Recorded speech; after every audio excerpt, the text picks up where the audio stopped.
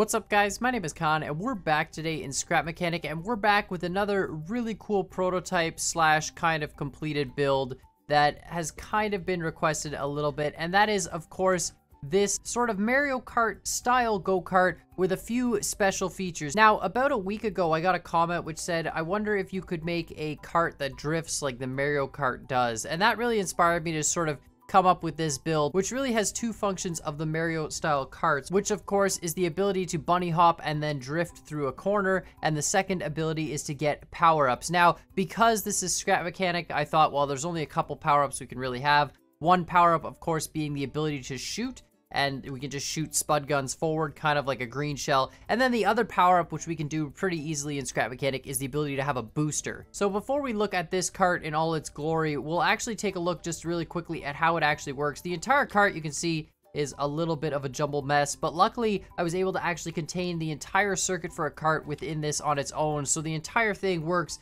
within just one kart. You don't have to have any remote controls or anything like that, so it's really quite nice. Now, really simply to do this whole setup, we've got this thing here. Now, if we press 1 is actually our bunny hop drift, and you can see it's moving that little controller piece there, but of course we don't actually have any bunny hopping and there's no drifting going on. And how the drifting works really simply is we have a velocity meter on the kart which detects if you're moving sideways. And when you press and hold 1, as long as you continue to hold 1, it will continue to maintain that drift as long as you're actually drifting sideways. And it activates some boosters to help out with that. But if you let go of 1, it'll release the drift, and then when you press 1 again, it'll bunny hop and cause you to see that drift. You'll see when we get into the kart, it kind of works. And then the second feature is the power-up feature, which really took a lot of the circuit. And to do that, we have sort of, you can see these two colored discs up here, which we can rotate. Now, the yellow disc is really simple. It's just a constant boost. So you can see whenever that sensor, that color sensor, picks up the yellow color, it'll just constantly give us boost on the kart. And really simply, the karts have a sensor that looks up.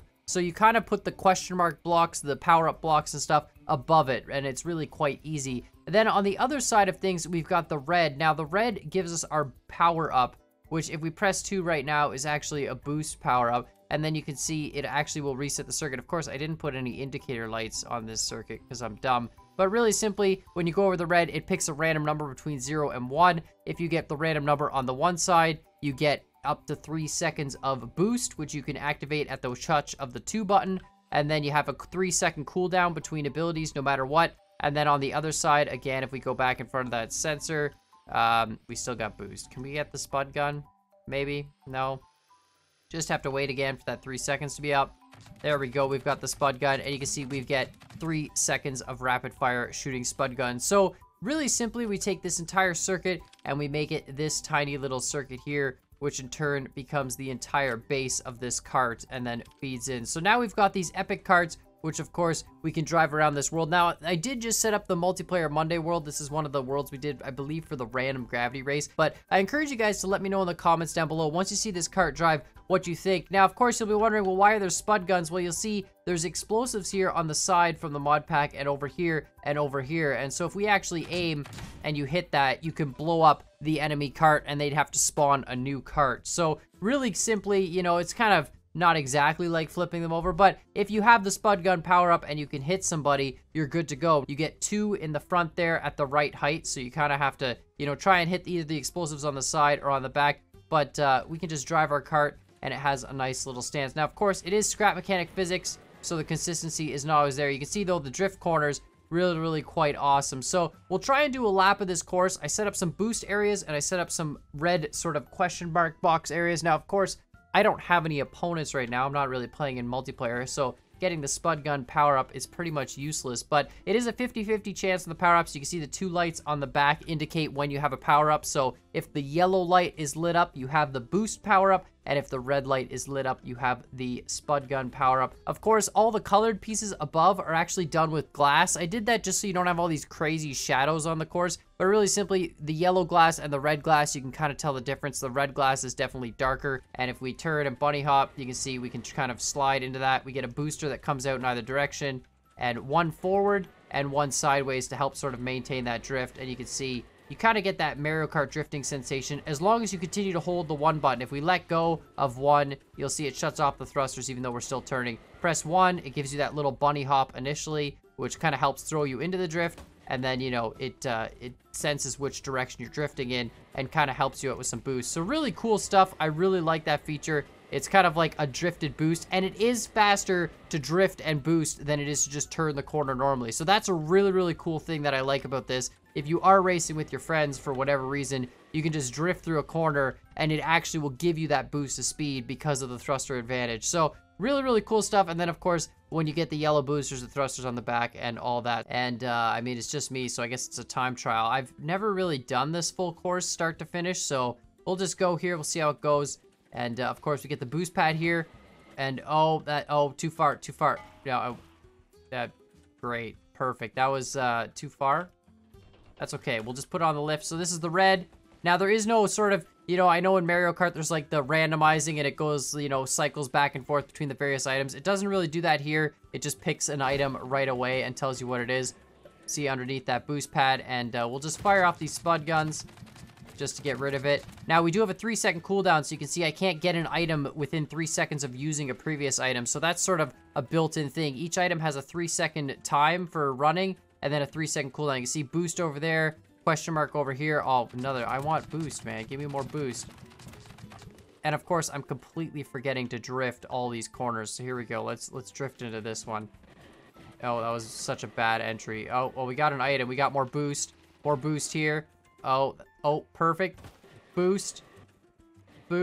Oh, goodness. Okay, these are bad. Of course, it would be really cool to actually race this on a realistically scaled course. This is a multiplayer Monday course that was clearly built for bigger vehicles. Oh, look at that drift, though. Of course, I missed all the items, but definitely built for bigger vehicles, and racing these on a smaller course would definitely be a lot cooler. I really wanted to, when I was working on this circuit, I first wanted to work out the circuit and make sure the circuit would work. But then I really wanted to make the kart really, really small and get that sort of authentic Mario Kart size. Now, of course, it does use the mod pack for the number logic and, you know, the color sensor to be able to pick up the color that way. We could do this with 2 color sensors, but fitting all the explosives and stuff was really just a big pain in the butt. Plus, there's no sideways velocity sensor to sense the drift in vanilla, so that would have been a little bit of an issue. But of course, it is a really, really cool build. I encourage you guys to check it out and try racing with your friends. Now, there is no suspension on it because it is so small, so it sometimes bounces a little bit. But again, I would love to see this on a course that's more suited for the size. And that was an awesome little boost there. Oh, we have a power-up. Let's just use that. See, you can see these hurdles are a little bit... I think we're bottoming out on each hurdle. But of course, let me know what you think in the comments down below. Let me know if you think we should add more power-ups as well and what those power-ups could possibly be. I was really just trying to think, you know, how many power-ups could we do in Mario Kart that would be realistic? I mean, it's really difficult because of the fact that, you know, you're sort of limited with what Scrap Mechanic can do compared to, you know, Mario. For example, if we were to do a dropping power-up, like something where you pick up something and drop it, well, you could only really drop it once or twice, and then you'd have to spawn a new vehicle to get more ammo for it or spawn ammo. So I was thinking of that and, you know, other things like rockets, and of course there's a huge space thing. So let me know what you guys think in the comments down below. I'm going to keep racing this. I'm very terrible at driving, you can see. Look at that drift though. That's my favorite part, honestly, is the ability to jump drift. And we could, of course, add that drift meter to a car that we just want to drift with, you know, the press of a button, for example. You could have a button, engage drift mode, and really just hold it, and it would auto drift. I remember I did a car before in complete vanilla that drifted, but you had to press a button to sort of toggle between when you wanted it to drift in each direction. If we did it with the mod pack like this, you could actually have it drift automatically in the proper direction without having to have, you know, a button in each direction. So let me know what you guys think in the comments down below. I always love reading what you guys have to say, and I always love hearing your ideas about how I can improve different builds or make completely new ones. Just, you know, tumbling along the wall here. No boost or anything to the end here. Try and get this last drift. Can we see the random Scrap Mechanic bounces really hurt? All right, we can just straighten out here, do one more boost. Oh, perfect. Oh, no. Okay, that was pretty good. That was pretty good. Okay.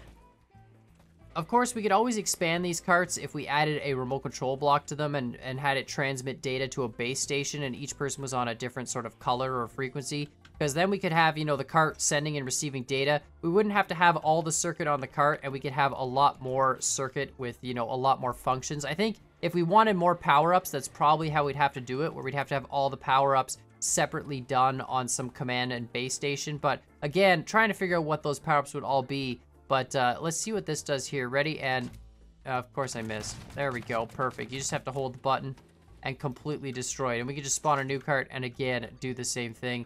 So really, really cool stuff. I encourage you guys, check it out on the workshop. I will, of course, upload it. Let me know what you think. Let me know what improvements you think could be had. This is definitely just a prototype build. I think it's really cool. I think the... Why did that blow up? I do want to add more power-ups to this Mario Kart car because I think it would be such a cool build to have all sorts of different functions. At least like 3 or 4 different ones maybe, but I can't really think of what they would be. So I encourage you guys to let me know what you think in the comments down below. And while you're at it, hit that like button, hit that subscribe button. And as always, I hope you guys enjoyed this video, and we'll see y'all next time.